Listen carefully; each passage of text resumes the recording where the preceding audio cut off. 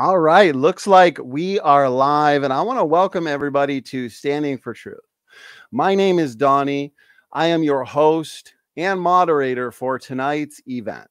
It is a privilege, as always, to have Paul Price here with me on the program. Now, Paul specifically joins me tonight for a presentation that is guaranteed to get the objective viewer thinking.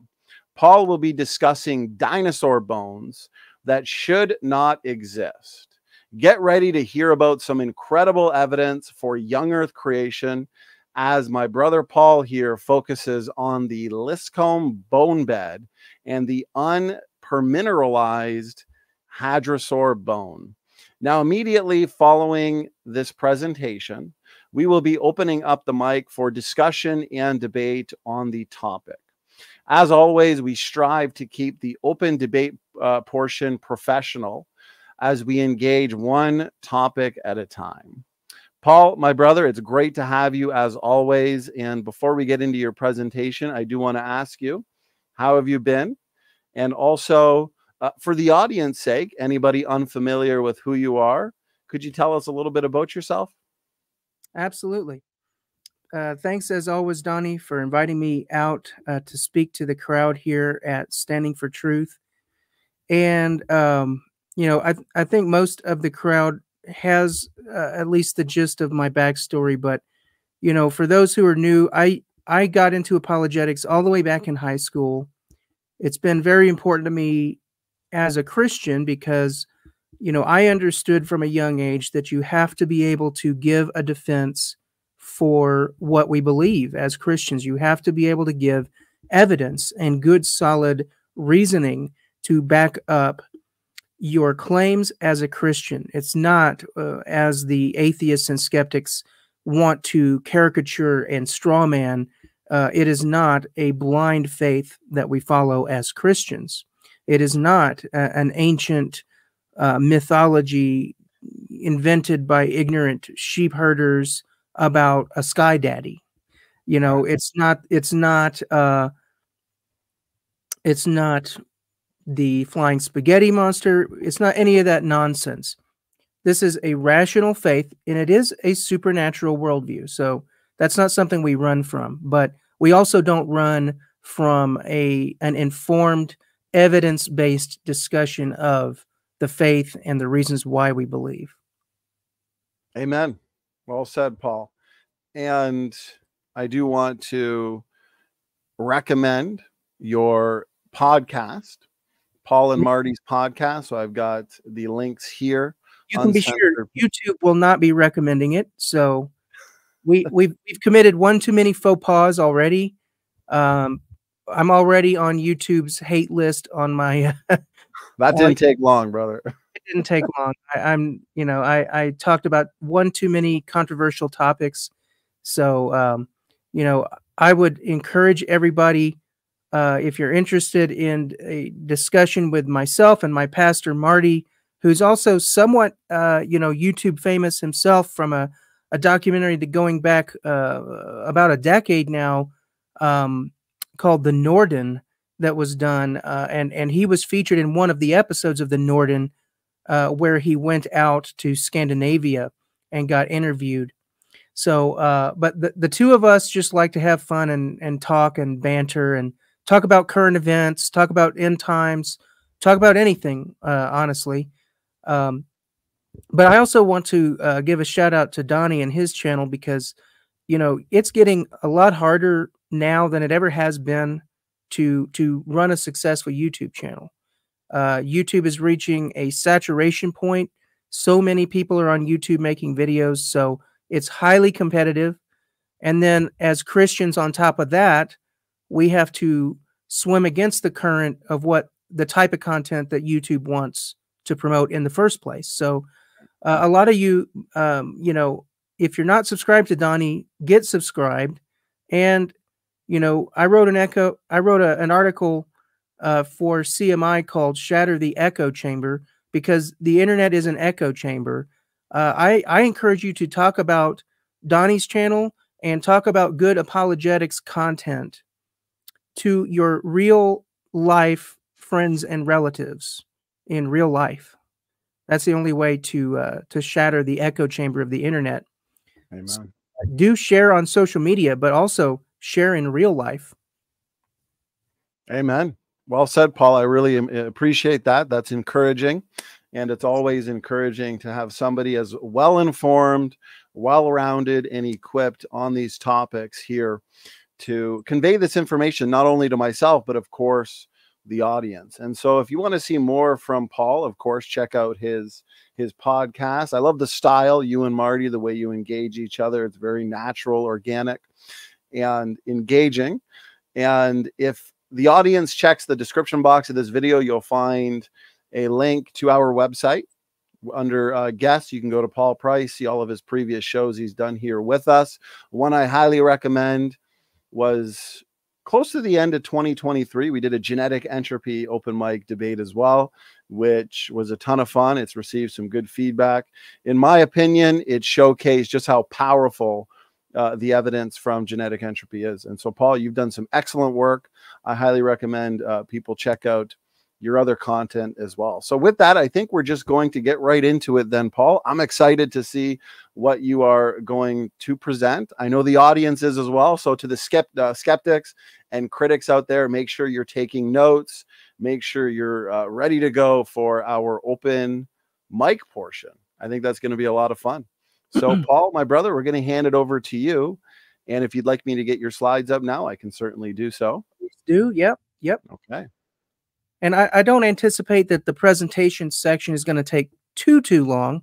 I'm going to try not to get too much into the weeds and bore people, but I'm going to touch the important points. And then obviously in the open mic, if there's anybody in the audience that wants to explore into any more detail, we can. But let's go and start now talking about these unfossilized or unpermineralized dino bones. If you're ready, Donnie. Yes, I'm good to go, Paul. Very good. So the weird fossils that utterly demolish long ages in geology. That's just a little bit of an inside joke, but you'll see here shortly what that refers to. Back in 2015, which was my first year working at Creation Ministries International, which, by the way, I do not work at that organization today, so I'm not representing them tonight. I'm just a free agent, if you will, an amateur once again in the world of apologetics. But I did have a stint there. And my first year, back in 2015, after I had demonstrated something of an aptitude for writing, the first story I was assigned to write on was a recent news article about a new species of duckbill dinosaur or hadrosaur that had been discovered around that time from a bonebed in northern Alaska called the liscomb bonebed. You might notice in this old picture here a somewhat increased quantity of hair coming on the forehead region. I think my last debate on Donnie's channel, someone commented that I don't have a forehead, I have a 5 head. So I appreciated that joke as a good dad joke. So I'm going to repeat it here. But sadly, that is the progression there. But so getting to this topic of this original 2015 article, you know, what the popular write-ups in the media somehow, and I would say either ridiculously, I don't know who was at fault here. Let's put it that way. But these articles all failed to mention what is probably the most remarkable aspect of these bones is that they're not, in fact, fossilized. Or to be more specific, they are not permineralized, which is the process of complete mineralization throughout the bone. In essence, these were just old, frozen, or partially frozen bones that they pulled out of Alaska. Not really fossils, except in a technical sense, but that is, in essence, they're just old bones. And that's remarkable. I wrote 2 articles on this. The first, as I said, in 2015. Then I actually wrote a follow-up to it in 2016. So for those of you who still read articles, I'm going to put those up here.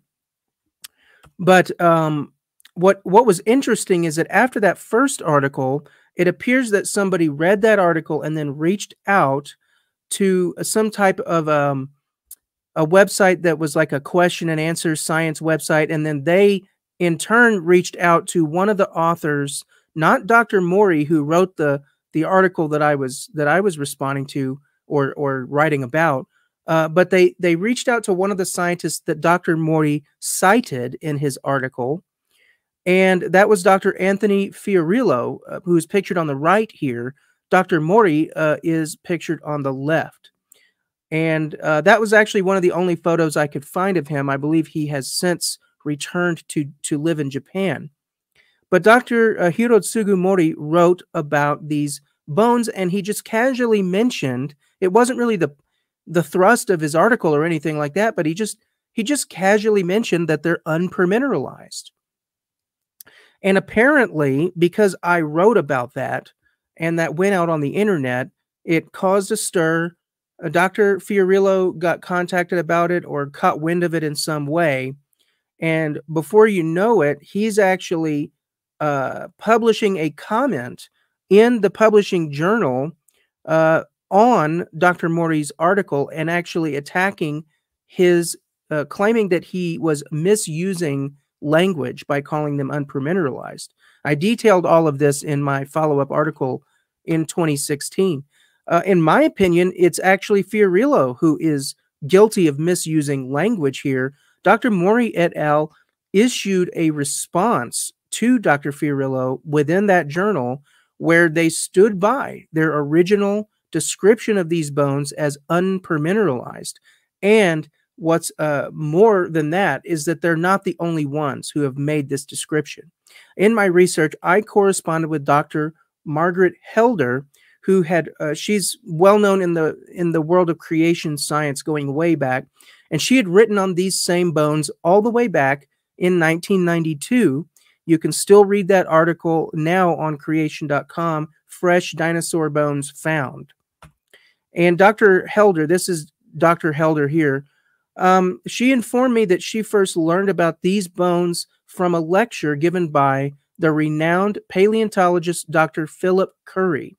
And it turns out we don't need to rely even on Dr. Helder's word of mouth here either, because after I did some more digging, I found that Dr. Curry and his co-author, Dr. Eva Koppelhuis, actually put a write-up on this in their lay-level book, 101 Questions About Dinosaurs, that was originally published back in 1996.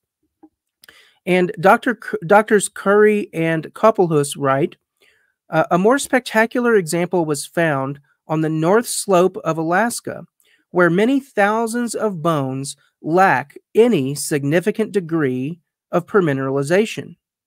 And that's amazing. They lack any significant degree. Now, what they're hinting at here is that there is a very insignificant or very surface level sort of staining of permineralization that Dr. Fiorillo apparently was seizing on as an opportunity to say, oh no, these are permineralized. But as you can see from this clear description, they lack any significant degree of permineralization. They go on to say, the bones look and feel like old cow bones, and the discoverers of the site did not report it for 20 years because they assumed they were bison, not dinosaur bones. So if that doesn't paint a clear picture, then how about an actual picture? So here we go. It's astonishing to me. We have this picture, but we still have people debating over whether it's permineralized. Let's look at this cross section, and it kind of it's pretty obvious when you look here. I'm going to now bring us to a full screen of that high resolution image. This is one of these unpermineralized bones. And if you don't know what a permineralized bone looks like, by comparison, let's take a look at a fossil bone cross section here that is in fact permineralized. And wow, what a difference! That is night and day, isn't it? Wow. Let me go back real quick. Look at this. This is unpermineralized. You can still see the redness on the inside from the proteins. Let's go here. Do you see any red in there in the center? No. This is permineralized. So why exactly is this a major problem for evolutionists and old earthers of all kinds? And the answer is collagen, because bones are 25 or 30% collagen. And the collagen is there to give them their structural integrity. It's actually the collagen that holds the bone together. It's just more brittle, but it's still there. Are these bones being described as brittle? They're from the paper. You're the one that used the word brittle. Where did you get that from? Obviously not from the paper. I'm getting this from sources that are telling me that bone is very brittle without collagen. But you're not telling me. Are Are you asking, do they talk about brittleness? You're not telling me anything I don't know. I'm not convinced you could have a bone at all without collagen, but if you did, I agree. It would be extremely brittle. You would probably crumble to dust at the slightest touch. Probably. Can you show me that they would?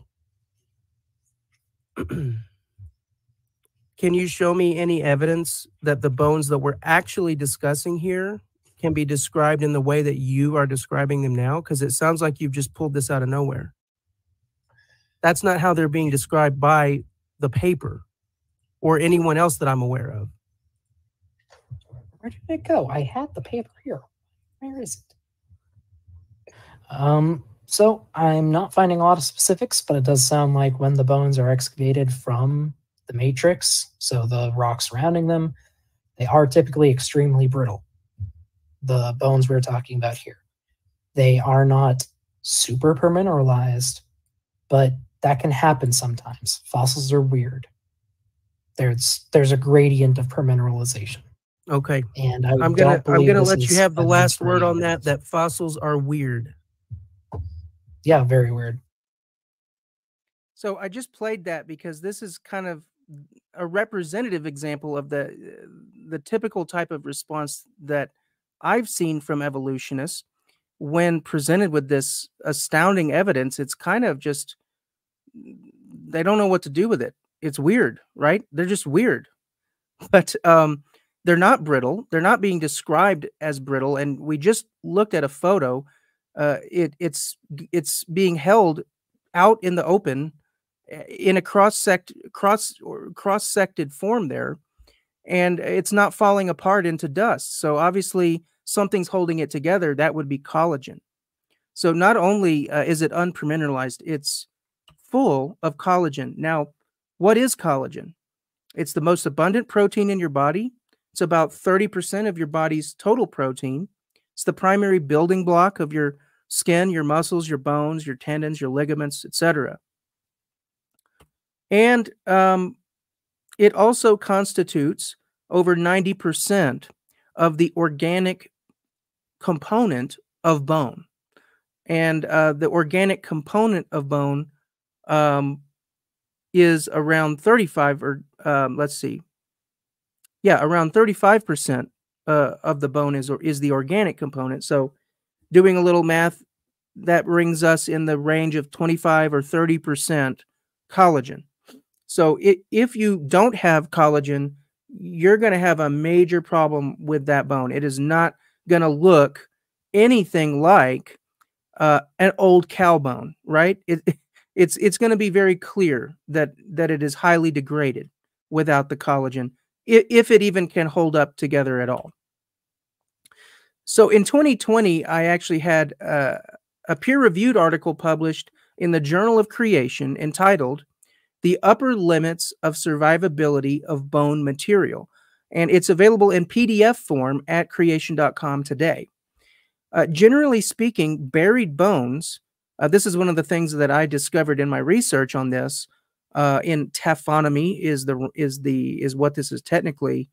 The discipline here is taphonomy, but generally speaking, buried bones should be almost completely decayed within around 80 years after burial.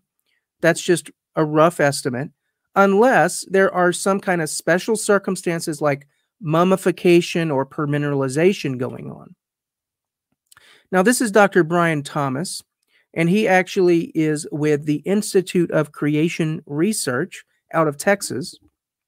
And he wrote his doctoral dissertation at the University of Liverpool by doing an in-depth study using state-of-the-art imaging techniques on collagen decay rates in bones. So his research is extremely relevant here. A summary of that research can be found at the webpage that I've got on the screen here. But I'm about to bring up a video where he briefly discusses the research that he did. Well, the Institute for Creation Research has decided to publish an ICR version of my thesis. And here it is, Ancient and Fossil Bone Collagen Remnants. And on the cover, it shows like blotches of green and red. So imagine people are kind of like, what is that? Well, the red blotches actually indicate protein inside this ancient bone. So this is a photograph using a microscope of collagen in ancient bone. And the reason I did my PhD research on ancient bone proteins, collagen being a protein, is because there's a lot of implications for that, because paleontologists even keep finding proteins of all different kinds in various kinds of fossils, including dinosaur fossils. And I wanted to see if there's a new technique that can more easily detect those collagen proteins. And I found one, and I did my research on it, and that's why my research is significant. Well, to me, it's significant because the collagen shouldn't last that long. It's like a time clock or an egg timer, and it's still ticking away in all these rock layers, deeply buried bones in rock layers. And that's consistent with, frankly, Noah's flood, having deposited those rocks and the bones that are in them only thousands, not millions of years ago. Well said. The causes of collagen decay, and I've got the source from a different PhD thesis here from a Smith, 2002. The chief causes of collagen decay are 1, soil microbes, but 2, chemical hydrolysis of peptide bonds. Now, the soil microbes obviously are going to be way faster acting. I think we can pretty much intuit here that in these rare, or maybe not so rare, I'm not sure, but in these cases of unpermineralized bones, it seems like soil microbes have been kept to a minimum, but we would still have chemical hydrolysis going on to gradually break down this collagen. What is hydrolysis? Put simply, hydrolysis is a water-based chemical reaction where water is used to break down a specific substance or molecule. It's the opposite of a condensation reaction, where a water molecule is used to join two molecules in holy matrimony. Hydrolysis means a larger molecule is actually losing energy through a smaller water molecule. Okay, so hydrolysis, it's a process where these proteins, the collagen, will be broken down over time. And Dr. Thomas experimentally in his PhD thesis research found that the half-life of bone collagen is around 1,678 years at 7.5 degrees centigrade or 45.5 degrees Fahrenheit. Now, by comparison, that is significantly less even than the half-life of carbon-14. So this puts a massive damper on the idea that these bones could be millions of years old. The collagen simply should not be there. Now, one of the things that I sort of anticipated, and I thought about myself, well, is it possible that these bones just didn't degrade because they were kept in a continuous, nonstop deep freeze? Is that why? I mean, it did come from northern Alaska after all. Is it possible that they were continuously frozen for all of that time, and that's why somehow the collagen didn't degrade. Maybe freezing just totally stops the hydrolysis reaction. Well, even if that were true, I don't think it is, but even if it were true, these bones have not been continuously frozen, even according to the evolutionary timeline. I'm going to quote here from one of the original articles, write-ups.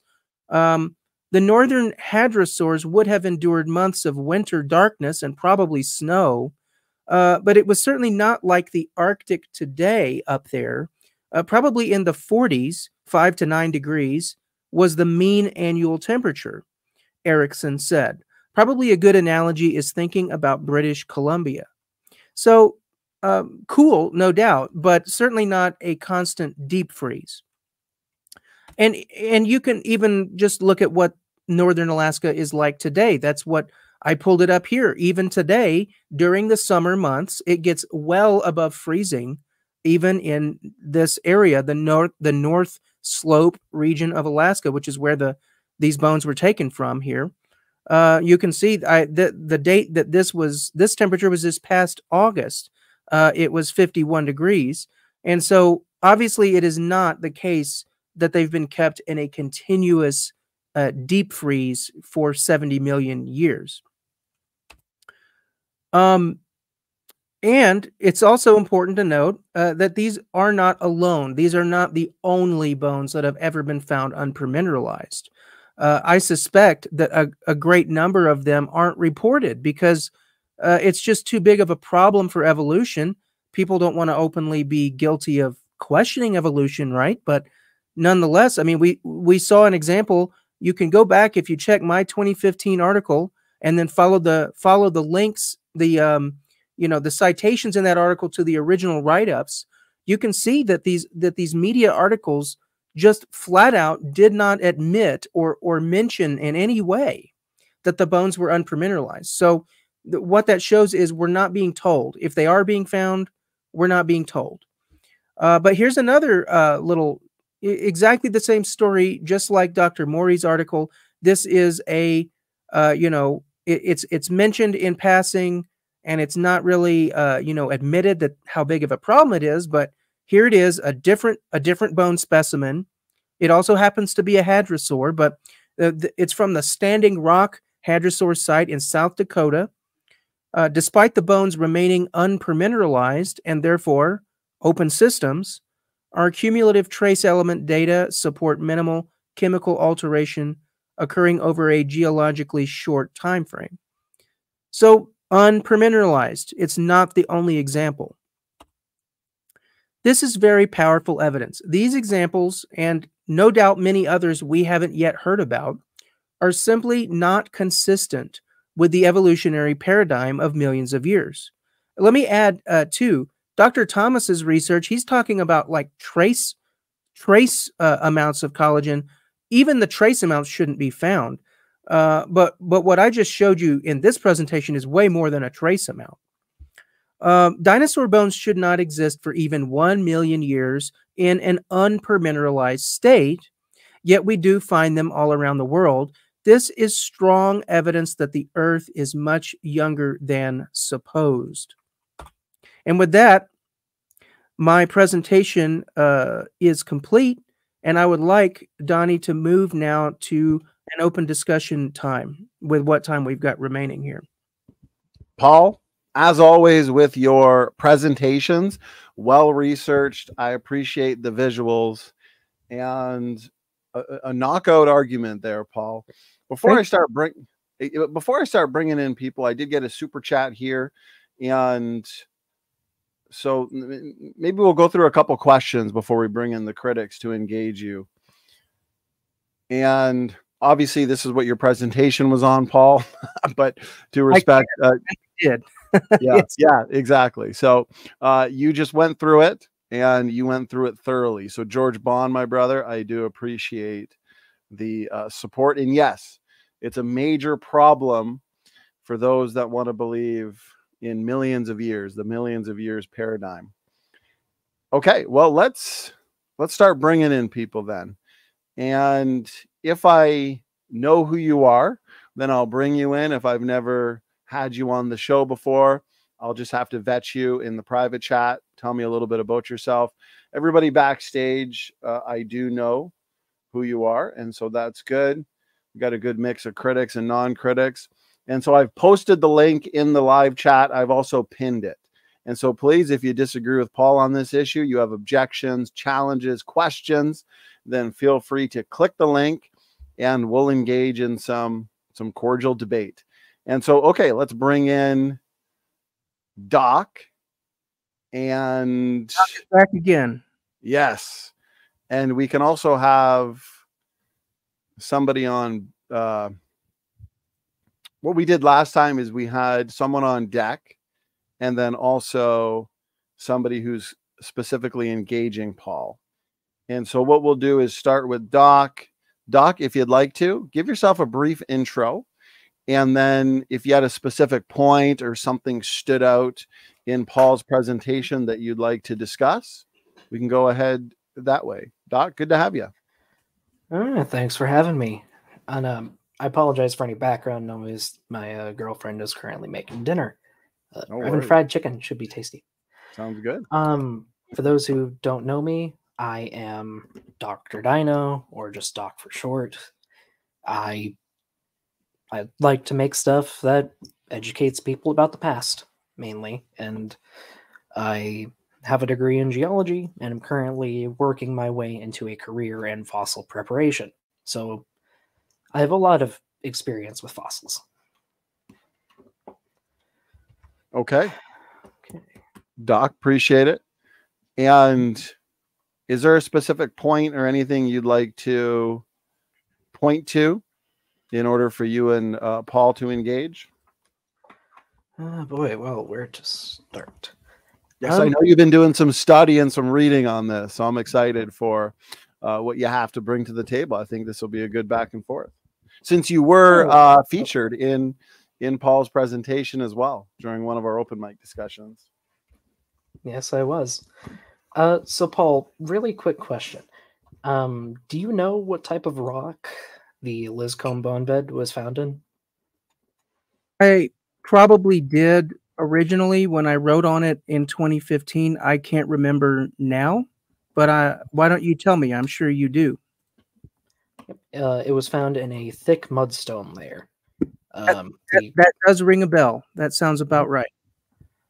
And mudstone is a very poor conductor of groundwater. And groundwater is well, in most cases, it is the major agent behind permineralization. And considering we have some bones stuck in the middle of this thick layer of mudstone, it's not very surprising that they don't exhibit very much permineralization. That isn't to say they're not fossilized, though.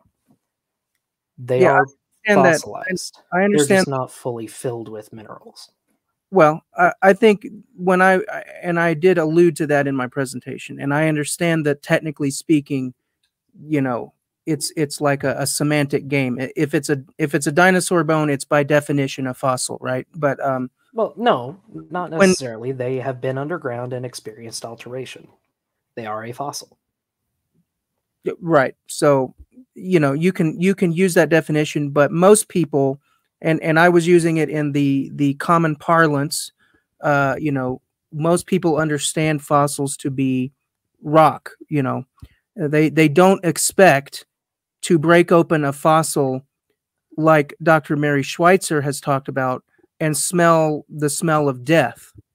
They expect it to be dry, hard rock, because that's what I haven't heard that claim before. That's straight from the words of Dr. Mary Schweitzer, but she wasn't talking about these bones. But I'm sure these bones don't smell great, considering that they're unpermineralized. So, but you know, be it a poor conductor as it may, it is not a perfectly what is the word? What's the technical word for having no water? It's escaping me now. Hygro. Like Probably no. hydrophobic. Yeah, hydrophobic. It's not a perfectly sealed environment with absolutely no water. Obviously, I agree that it's not perfectly sealed. Okay. But it is a rock layer where you would expect fossils to take a very long time to become fully permineralized. Right. And I think you're right in explaining why these particular, because it's not as if all dinosaur bones are unpermineralized. So something has to be unique here. And I would agree with you that that sounds reasonable to me, that perhaps there's something unique about the particular type of rock that they were pulled out of that. Well, I wouldn't say unique, but it is a particular kind of rock, which is fairly common. Mudstone is extremely common, but it is a dense mudstone that is a poor conductor of water. Like, it has a very low permeability. That's the better term. Yeah, permeability. But it's not a zero permeability. It's just low. And not zero, but much worse than most rock types. So things would permineralize slower. So this matches with. Yeah, that explains why this is what we would expect.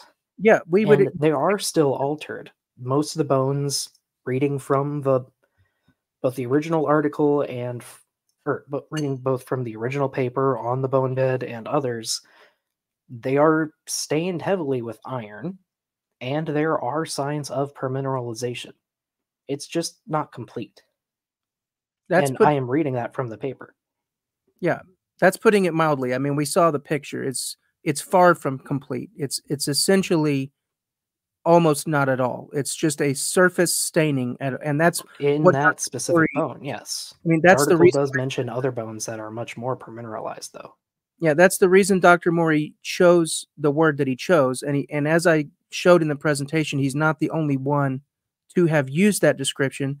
Dr. Curry was perhaps even more clear, saying that they just were like old cow bones. But when you look at the picture, it's pretty clear. And you can actually see liquid, frozen liquid. You can see ice in the middle of the bone. Can you show the picture again? Yeah. Let's see. Present. Oh, Donnie, I actually am already sharing. You just got to turn it on. Yep. There it is. There it is. See that ice in the middle there? That's ice. Is it ice? Sure looks like ice to me.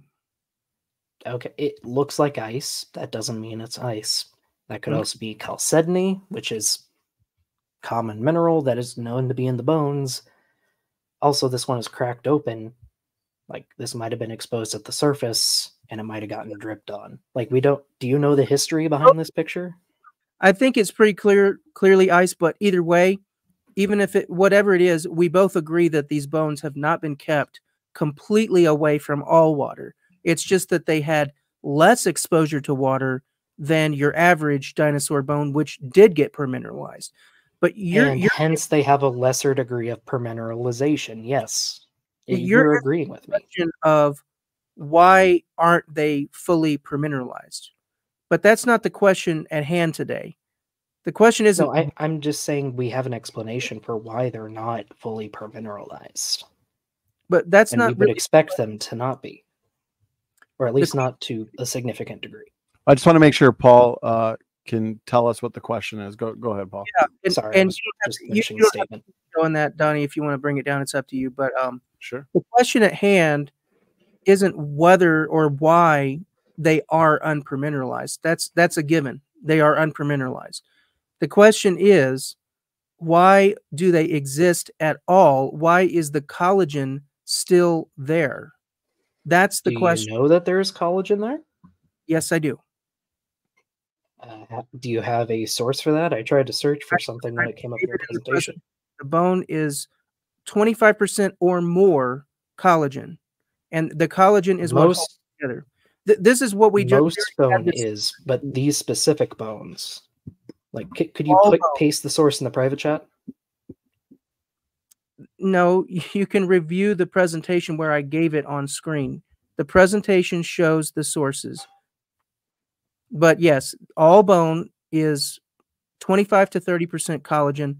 This photograph shows a bone which is certainly not in a state of having lost all of its structural organic component, and it is certainly not falling to dust because it lacks all of its collagen. So I can say with great certainty, yes, there's plenty of collagen in that sample. Well, no, And you cannot say that. I'm going to jump in because I noticed when there's crosstalk, the audio gets a little bit jumbled and we can't hear all the points. So, Doc, if we could, let's just let Paul finish his thoughts. Then we'll throw it right back to you, Doc, for an uninterrupted response. No worries, Paul. Yeah, I'm just, the only thought that I have to say is that, just as happened the first time that Doc Dino and I had this back and forth, he's repeating the fact that, yes, there are reasons why some bones are less permineralized, these being an extreme example of not being permineralized. That's not the question. The question is, why did they survive? And Doc Dino is not even beginning to give us an answer. All he's doing is kind of gaslighting us of saying, well, how can you prove there's collagen there? How can you prove it? Okay, well, I'm not gaslighting you. That's the end of that. You just posed that question, and I was about to answer you. Okay, so go ahead. First off, your source, I did find it about 10 minutes into your presentation. That is just a general source for bones. That is not these specific bones. Okay. Now, have some reason until you can find a source that tells me that there is collagen in these bones and the collagen content. They do not need to have collagen to remain there. Okay. As I said before, these bones have been altered a bit by groundwater. They have been fortified with iron. They are stained throughout, even in that picture. The reason why it is a reddish brown is because of iron fortification, and that is from your sources. Okay. Donnie, I'm good with that. Okay, I'd like to ask a question. If, for sake of argument, we can agree that the collagen is present, what does that mean for your specific model, Doc, or the paradigm, the old Earth paradigm? What would be the implications? If there's some collagen, that there's some collagen in some dinosaur bones. That doesn't have any greater implications. Like, if we were to expect there to be collagen preserved, granted, this is probably sort of the environment I would look for. Locked away in mudstone in a relatively cool place that doesn't have much groundwater flow. That's where I would look. But it wouldn't have any impact on my greater worldview. It's just bones with collagen. Paul, what are your thoughts on that response? I mean, I'm sorry, it's gaslighting. He's just denying and gaslighting. It has no impact. I don't think we can get any further with Doc Dino because he's just not really engaging the argument. He's just kind of denying. I answered his question truthfully. How was that gaslighting? Okay, let's give Paul the final word if you'd like one. Then we'll bring in Andrew as our next guest. Go ahead, Paul. You're saying it has no implications for your worldview when I've just shown how a repeatable empirical scientific study shows us that the half-life of the collagen is far, far, far too small, too short to allow for it to continue to exist in your worldview. So this piece of evidence is no less powerful than any alleged piece of radiometric dating that you would like to throw at any young Earth creationist. Absolutely no less powerful. So it ought to have implications for your worldview, but I'm afraid you're putting blinders on so that you cannot see those implications. And I can't do anything more than I already have done here to try to take those off for you. You're going to have to take those off. Okay. Now, Donnie wanted you to have the final word. Can I have your source for the collagen half-life? Because you don't list a paper in your presentation.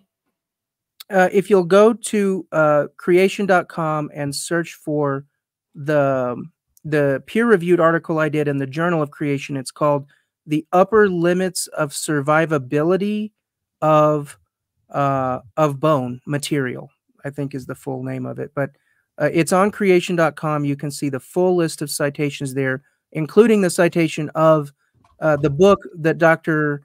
Thomas showed in that little short video, his PhD thesis work is what I cited to give his experimental results.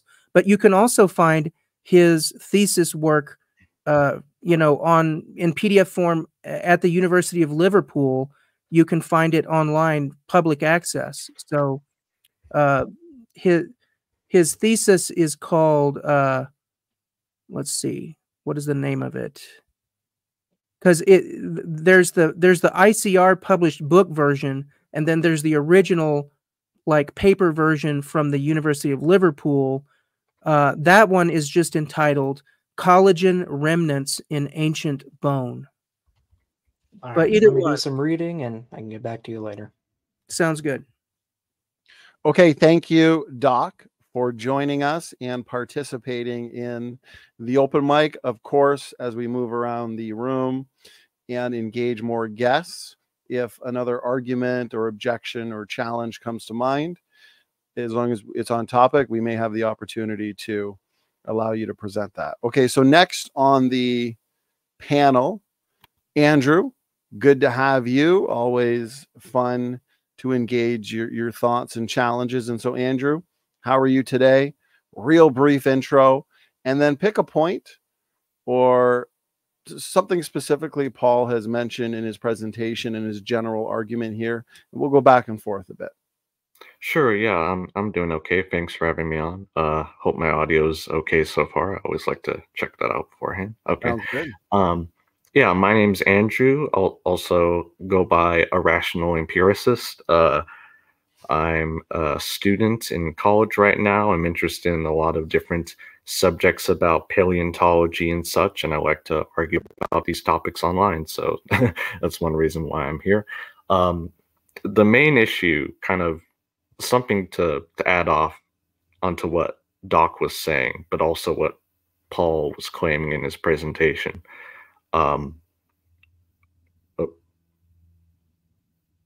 Is my audio still? Yeah, you're coming in good. Okay, sorry, I thought I was roboting for a sec. Yeah, so the point I want to bring up is the fact that though some of the bones are less permineralized than others, they are nonetheless still permineralized. And if you go to the original sources, I think you mentioned them.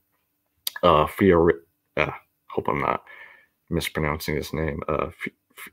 Fiorillo, yeah, something like that. 2010, and along with Gangloff and his colleagues, you find the bones are permineralized, and that I think you mentioned that in his comment on the Mori paper, but they mention how in their original 2010 paper, there is calcite in the bones, there's pyrite, there's what was Doc calling? There's microcrystalline quartz. I know there's another name for it, but it's slipping my mind offhand. But yeah, there are minerals in the bones that are consistent with permineralization. So I'll start with that. Okay, yeah, and I acknowledge that in the presentation. I'm just going to quote word for word what Dr. Mori said in response to Dr. Fiorillo. We recognize that the bones are ferruginous in color, which means rust-colored, reflecting some degree of iron-bearing mineral infiltration, which technically can be categorized as permineralized. However, vertebrate paleontologists typically reserve this term for cases where mineral infiltration lines the vascular canals and trabecular spaces of bones and is visible macroscopically. In other words, you have to use a microscope to see what they're talking about here. We are aware that some bones in the liscomb bone bed exhibit this type of preservation, but maintain that it occurs in a surprisingly small, currently unquantified percentage of bones. So what he's saying is, yes, there's a small percentage of bones in the bone bed that are permineralized, but most of them are essentially not permineralized. You have to use a microscope to actually see the permineralization. And that's what Dr. Curry and Dr. Koppelhuis also said. They said that the bones lack any significant degree of permineralization. Well, that was in 1996. These papers are from 2010. And as far as what Moore et al. Said about iron staining and whatnot, that didn't address the specific mineral species that those 2010 papers brought up and that he was using to make his argument in the first place. So I don't really see how that's relevant.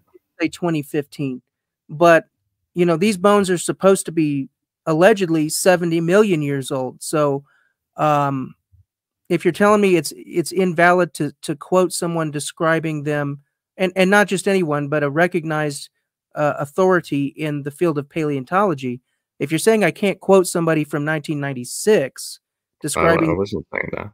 I was saying science changes over time. So these bones change in their... Do you think that they've gotten less permineralized or more permineralized since 1996? Well, they could have been analyzing different samples at the time. I'm not saying all the bones are completely permineralized, but a lot of them do show signs of at least some permineralization. According to Dr. Mori et al., the majority of the bones in the liscomb bone bed are actually unpermineralized. Right, and other papers disagree with that figure.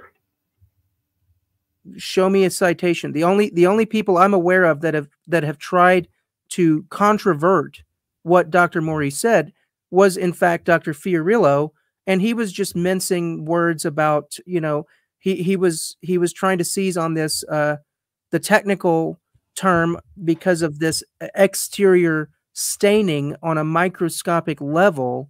I just mentioned the mineral species in the bone that he used as evidence for permineralization, so he wasn't just pulling this out of thin air. Well, I didn't say he was, but the fact remains that the mineralization is microscopic and surface level only, and that's what you can see in the photo. Also, sorry if I may, Fiorillo in his publication was he was pretty precise with what he was talking about. Paul, before you respond, I do want to make sure we're going one at a time. No problem, Doc. If you do have a point to make later that's novel, we can engage that. Paul, feel free to respond to Doc, and then we'll go back to respond. No, I mean, I don't think anybody here tonight yet has actually added anything to this discussion. All they're doing is just repeating what I already said. You know, there was this debate where Fiorillo wanted to say, yeah, technically there is this mineral infiltration on a microscopic level, and it's a very surface level. But Dr. Mori did he say it was surface level though? Yes, and Dr. Mori et al. He did? Responded in the journal to Dr. Fiorillo, and they stood by their description. So this is not... what paper did Mori et al. Use to make that argument? What paper did they base it on? They base it on their actual firsthand... well, their arguments were based on Fiorillo and Gangloff. What's that? Their 2010 papers. What's that? The argument that Mori et al. Was making about the lack of permineralization or these bones, some of these bones being unfossilized, was based on the papers Fiorillo et al. 2010 and Gangloff and Fiorillo et al. 2010. It was not two papers. It wasn't based on those papers. If you want to argue that the way that they worded the citation was misleading, you can. But that's how citations work. How can you have a misleading citation? Their description of the bones was not based on anything Fiorillo said, because if you go back and read Fiorillo, he didn't say anything about these bones being unpermineralized. He did, but he did mention the specific mineral species found in the bones that are indicative of permineralization. I can quote you it right here. I have it here, actually, if I could read a little bit. You're not saying I have already acknowledged. Sure. Andrew, you kind of cut out there or roboted. Can you reiterate the last 2 seconds of what you just said?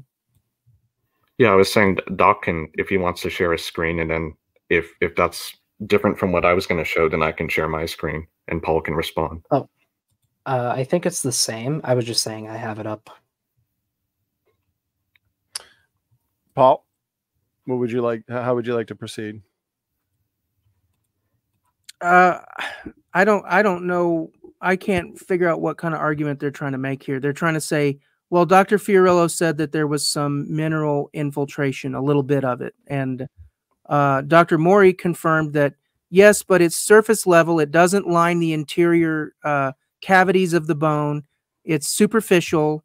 It's microscopic. You can't see it macroscopically at all. And you can also see that very clearly in the photos that I shared.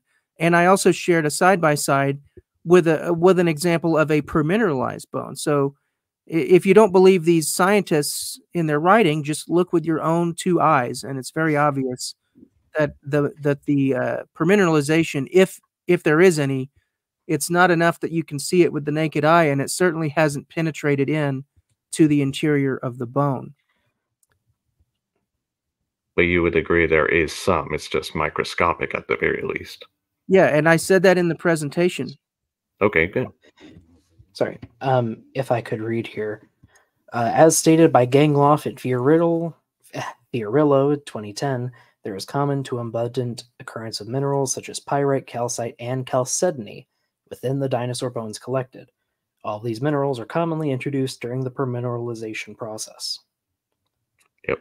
And then in Maury's response, we did not contend that bones are never uncrushed or We did not contend that bones are never uncrushed or permineralized. We recognize the bones are ferruginous in color, reflecting some degree of iron-bearing mineral infiltration, which technically can be categorized as permineralized. What Maury is saying in his response is, well, he's being really technical, honestly. He's basically saying that the cavities are not filled with minerals, so he would not call them permineralized. But he does acknowledge that the bones have been altered. Okay. So have I. Yeah. At all times. So I guess so. I'm looking for, since I'm not necessarily seeing anything that has gone against Paul's presentation, nor Paul's main argument against old Earth creation and the evolutionary paradigm. Gentlemen, do you have an argument or a challenge to anything Paul has said in terms of his general points here? Well, I don't think you can extrapolate collagen experiments today that far back, especially with the variable conditions we know exist under burial and preservation in modern settings. And I would say that, well, let's do one at a time. Let's do one at a time. Let's do one at a time, because we don't want to get too many points on the table. No, that's okay. Paul, any thoughts at all on what Andrew just argued? Well, it sounds familiar, because I think I remember using that argument myself in my historical science presentation. You're right. Extrapolating is problematic. It really is, because the further you the further you extrapolate, the more any small discrepancy in your math, and extrapolation requires math, and Dr. Thomas used math. So yeah, the further back you extrapolate, the more problematic it becomes. Not only because of slight problems in your understanding of the math, but also just things that you don't know from the past that might have affected your. Well, I wasn't talking about the math specifically. I was talking about the conditions under which those experiments were done are different from natural conditions we see for the fossilization process. No, I don't believe that's the case at all, because that would mean that that there was no validity to the paper. The whole point of what he did was to use the same methods that other fields of science use, and come upon a very evidence-based figure for what the half-life of collagen would be. So it sounds to me similar papers in taphonomy, a similar result.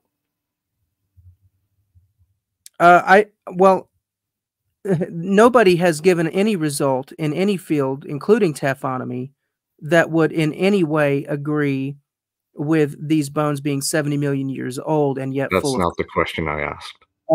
What I will say is that Dr. Thomas did original research. So he's giving original contributions to science here. So no, Right, nobody. but has that been repeated since then? That's kind of the real kicker here. If it's just the result of one person, that could mean anything. You have to find out if that's a statistical anomaly or not. That's how you do good statistical work. So essentially, you're just telling me that you're just flat out rejecting Dr. Thomas's work. You're rejecting. I'm not saying that. I'm saying until it can be repeated, then I have reason to question his results. Okay, we'll question away. You're welcome to question it. Also, just so to answer Donnie's question from a few minutes ago, sorry, Paul, I don't think you've really demonstrated that these bones cannot be 70 million years old. You haven't demonstrated the presence of collagen in these bones. The bones are fossilized. They are permineralized. They have been altered. And to what you just said about these rock layers not being dated to 70 million years old or something like that, incorrect. They have been dated using sanidine, which is a volcanic mineral. There's lots of volcanic ash mixed in with a lot of these rocks. So they have been radiometrically dated. No, I wasn't saying that they hadn't been. I was saying that what Andrew just said about it being problematic to extrapolate present-day processes into the past is nothing if not a massive double-edged sword. It's the very same argument that I and other creationists have been using for a very long time to explain why we're not going to just up and abandon our faith in the Word of God and the history that the Bible contains because somebody decided to extrapolate, a potassium argon or, any of the other many myriad of different extrapolations that you guys like to use and then claim these long ages. Well, I think there's a big difference there because if you're using... Well, I'm gonna have to jump in because with the audio, it gets muffled, and then we can't hear the points being said. So let's let Paul. That's okay. Let's allow Paul to finish his thoughts there. Then Andrew will throw it right back to you for an uninterrupted response. Sure. Ahead, I was basically finished, but what's good for the goose is good for the gander. If Andrew wants to say that we can't extrapolate present-day processes into the past, that is doubly true if we're running 70 million years into the past and claiming that we can extrapolate using radiometric dating techniques. If you want to cast doubt on one method of science evidence-based extrapolation, then you ought to be consistent and reject the others as well. And Andrew, I would say, yeah, so I would just say there's a big difference there because when you're using radiometric dating, you have known conditions that would affect the age you get. And you don't see those conditions, evidence of those conditions today for the rocks that you're dating. Like you don't see massive gravitational effects that would affect the decay rate, for example. Whereas if you're so extrapolation in that area is justified because you know the conditions pretty well. Whereas if you have those protein decay or the collagen experiments you were mentioning that assume a standard set of conditions, like there's no variable rate in the heat, and I think you mentioned a specific temperature, which there would be an enormous amount of heat and pressure deep in the ground, as well as other effects. It didn't take any of that into account. So can you extrapolate that to conditions where something else is likely going on? I would say at that point, extrapolation is not warranted. So there's a difference there as far as if you know the conditions or not. Okay, but if there's heat, that's going to speed up the hydrolysis reaction. It's going to speed up the decay of the collagen. So obviously, have you done experiments showing that with these proteins? Yes, absolutely. This is basic chemistry. Heat speeds up decay. That's basic chemistry. So yeah, not in all cases, but sure. That's probably why we do see these bones. These are uncharacteristic. It's rare to find bones that are quite as unpermineralized as these. That's why they were mistaken for bison bones. according to Dr. Curry. And for 20 years, they weren't even reported. So, yeah. Well, it takes a pretty trained eye to find actual fossilized bones in the first place, so they could have just been mistaken for that reason. I will address the claim that you made that we know everything that could affect radiometric dating. What percentage of everything there is to know about physics and chemistry do you assume or believe that we collectively as the human race now know? What percent of 100% knowledge do you think we have? I can't say that because you would have to know the endpoint to begin with. So I would say a lot, but I can't give you a specific percentage. You can't. So If I may, maybe it would be better to phrase it like, maybe it would be better to phrase it as everything we currently know within the laws of chemistry and physics does not demonstrate a meaningful way to alter radiometric dates. Right. Right, and that might be For the case. Okay. But everything we currently know is an unknown variable. You don't know how much we know. You just know what we know. But you don't know what percentage of the total picture that represents, do you? So you're appealing arguing for a to god of the unknown gaps physics here? What's that? So you're arguing for a god of the gaps here? No. You're saying there's some figment we don't know about hiding in some tiny gap? No. Physics is not a figment. You've just told me that you have no idea how much of the total picture of physics and the total picture of chemistry we currently understand. You don't know. You have no idea. Well, if And? that was the case, then you couldn't make a prediction in any field of science, let alone the ones you use every day. Because science isn't based on everything you could possibly know. It's based on our current set of information and how that grows over time. That's the big difference, is that operational science allows us to make a prediction and test that prediction within the scope of our data. But what radiometric dating is all about is extrapolating unfathomably far beyond the scope of our actual data. And that is How so? It's both based on inductive reasoning. How is that extrapolating beyond the available data? It's a fundamental error in statistics. You don't extrapolate far, far beyond your data. But when we're talking How is about it beyond the data? That's my question. Our data exists only over the scope of how long we've been. How long has radiometric dating even existed as a field? Not more than 100 years, right? Or maybe 150 at the most. About 150. Yeah. But with that said, so we yes, have made multiple predictions in radiometric decay, and our predictions match what we find in the real world. For instance, all the way back in 1997, I believe, we accurately dated the Mount Vesuvius eruption that buried Pompeii to within a few months.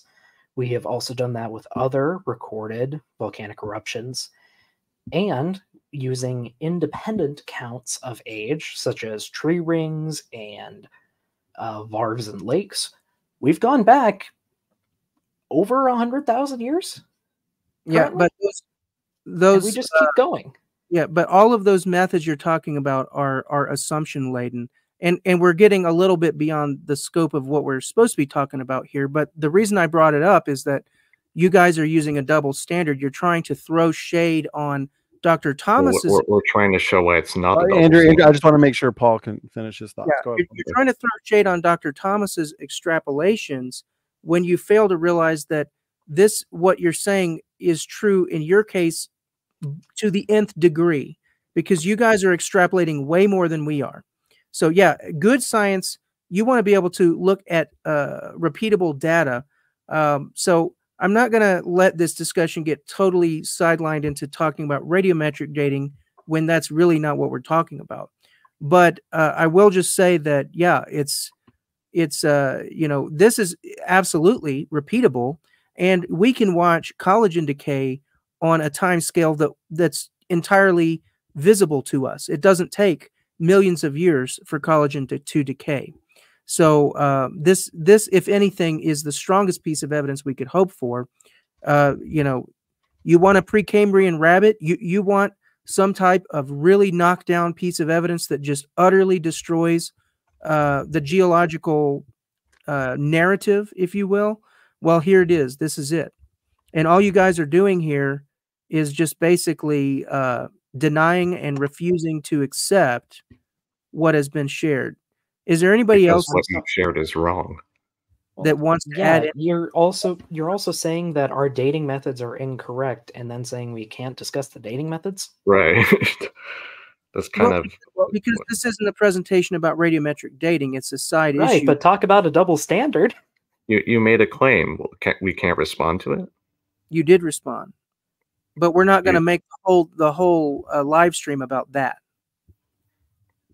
And if the collagen issue, correct me if I'm wrong, Paul, if the collagen issue presents itself as a differentiating line of evidence that only the young Earth creation model can explain, then the burden is on those that believe in an old Earth tonight to engage that, to explain how collagen can last millions of years when it's demonstrated to not be able to last millions of years, as it decays rather quickly. And so this is not an agnostic point like the other dating methods that have been brought up. Okay, this is a differentiating line of evidence that currently the old Earth model can't account for. It can't explain. Paul, in that assessment, would you agree? Definitely. And what both of these gentlemen are doing here tonight only serves to underscore that they can't explain it, because they're doing everything in their power to try to move the discussion away from collagen and towards something else that it seems they would be happier to talk about, like radiometric dating or except or not. Paul, you are saying that our dating methods are wrong. We are talking about the dating methods that tell us how old these things are. You are bringing up a different point, that you don't think collagen can last that long. First off, you didn't provide the source. I had to go hunting for it. I had to go through a 250-page paper. But with that said, the half-life at the temperatures that these bones have experienced over the projected time that we have,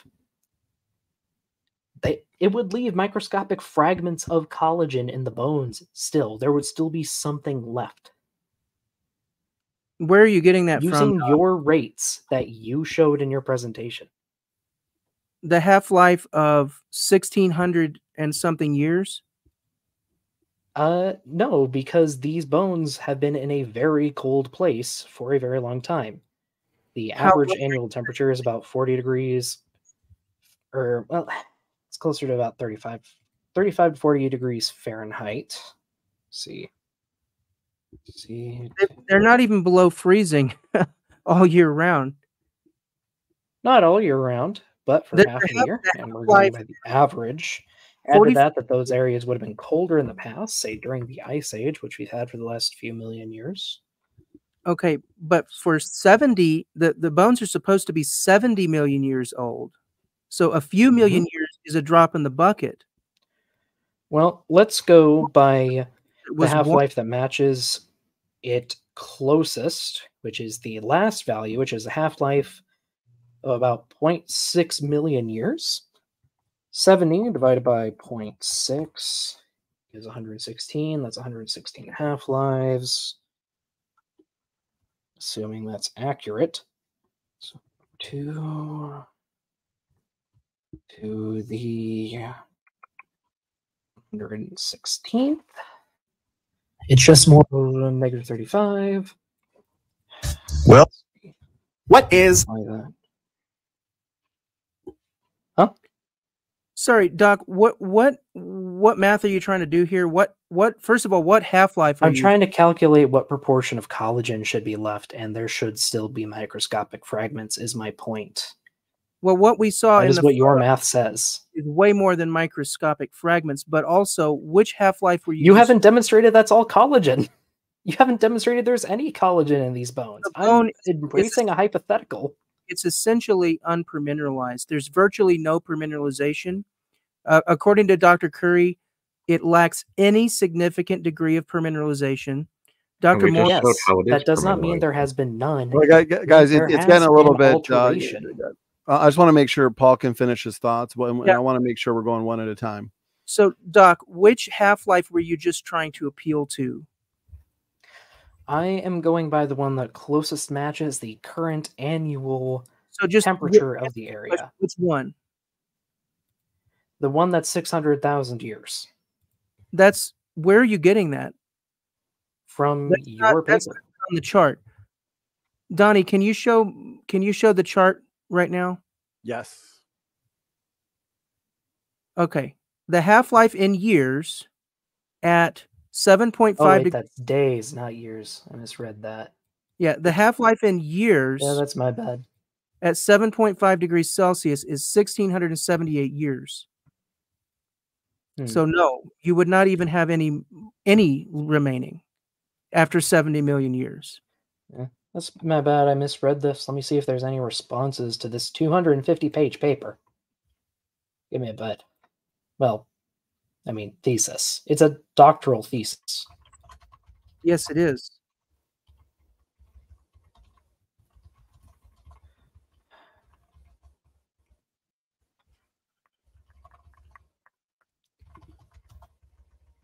Oh, did he die in a car crash?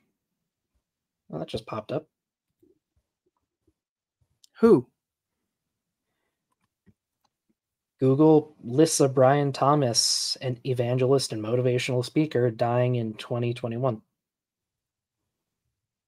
That's No, news to me. I don't think that's the one we're talking about here. No, it's not. Maybe it's not, but I guess another evangelist named Brian Thomas. Interesting. Okay, so how do we counter the data that Paul has on the screen and how he's been presenting? What's going to preserve this collagen, not just microscopic He has to amounts, demonstrate that there is inches worth? collagen first. In these specimens, at least. Also, I'm not sure, when was this published? What year was this paper, Paul? Do you know off the top of your head? Which one, sorry? Which paper? 2018. So this is extrapolating based on modern bones, and unless I'm misunderstanding his methods, it is just modern bones placed in different temperature situations. So it's not taking into account anything that could extend that half-life, say iron cross-linking, which, well, we know there's iron in these bones from the paleontologists that have described them. Were the bones in this experiment actually buried or covered in some kind of material at all? I'm going back to his methods here. I believe they were excavated. Yes, they were buried. Linear regression. They would have died. They would have disintegrated from both microbes and scavengers. So we know they had to be buried, obviously. Well, yeah, but we're just trying to figure out if in Thomas's experiment, if he also tried to put him in a preserving material at all to see if that would affect the rate. No, this is just, his research is on the basic rate. Now, you can make an argument that there are factors, and obviously there are factors other than only just temperature, but there are factors that would affect it. But I don't think you're going to ever get anything consistent with 70 million years, no matter how much. You don't know that until you actually do the experiment with all those factors. Now, do you? So, are you giving us an old Earth of the gaps here now? No, I'm saying I until want to say this was extrapolated from experiments at different temperatures, apparently. Yeah. So, Donnie, do you want to, while these guys are doing some reading, do you want to let anyone else talk about this? Yes. Let's move to our next couple of guests. We would be on the creationist side. So, gentlemen, I appreciate you joining us, Josh and Brian. And so, if you have a question, let's allow you to ask Paul your question. And Brian, let's start with you, my brother. Brief introduction. Hope you're doing well. And what's your question for Paul? Thanks. First, my mic working okay? This thing keeps on messing up and going in and out. Yes, sounds good. Good. All right, awesome. I have a YouTube channel in ministry, Apologetics 101. Most of y'all know me.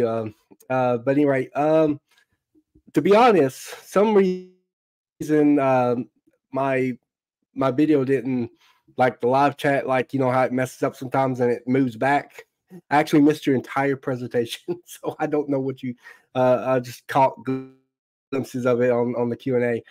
But I do have a question since it's on unfossilized bone, and I'm assuming you're, based on what you alluded to, that you are familiar with the find of what's your name, Scaly Man, or the one that found the unfossilized bone, the blood sample. Mary Schweitzer, and it wasn't blood. Yeah, there you go, Schweitzer, that's the one. But yeah, I was wondering, Paul. Some people say that blood sample was him instead of actual blood or tissue or actual blood. What is your take on that?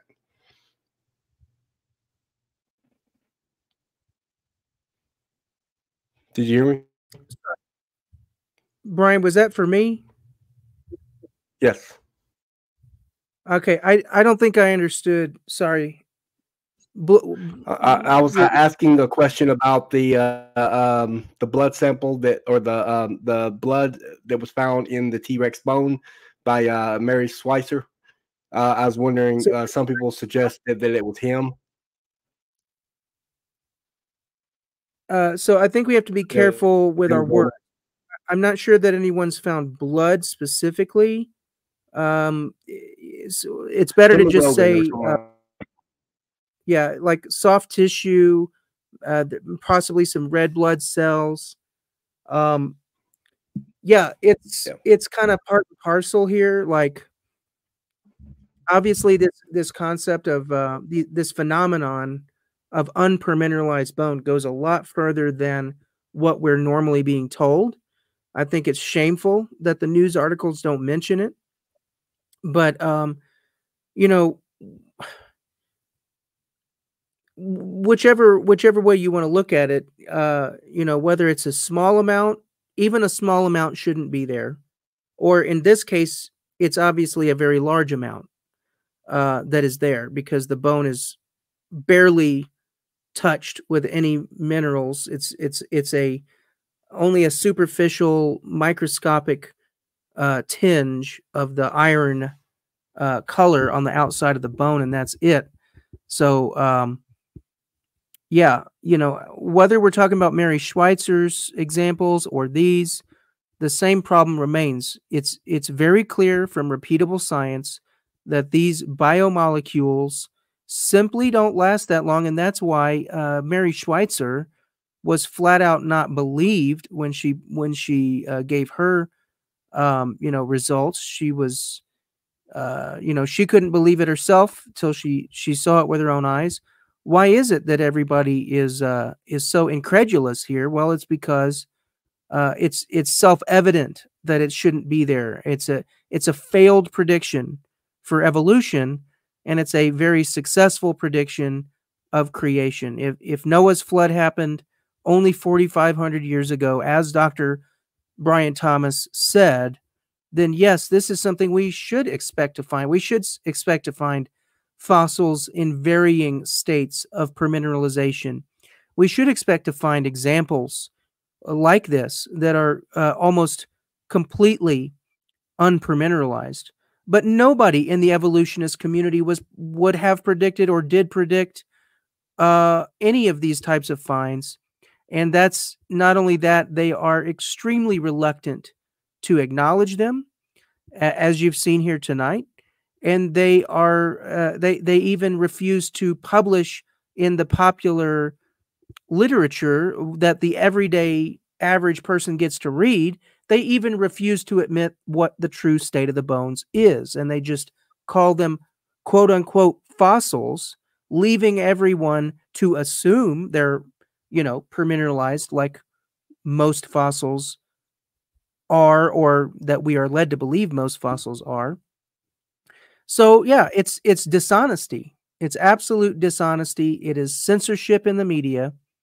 And it is this type of underhanded tactic that is keeping the failed paradigm of evolution in the dominant place that it is today. It is simply a refusal to admit reality and a refusal to report the facts. So, I do have a follow-up question. My understanding is that biological molecules can't usually last more than 10,000 years because they break down over time. well, yeah, that's the whole argument here. I mean, it depends on the exact molecule. It depends on the exact conditions that they're in. It depends on the temperature, all these different factors. Yeah. So you can't just put one number on it. But no matter what number you try to put on it, it is absolutely not going to last 70 million years in an unpermineralized state. So no matter how much it's preserved, it's not going to have a condition that's going to preserve it that well, where it survives that long.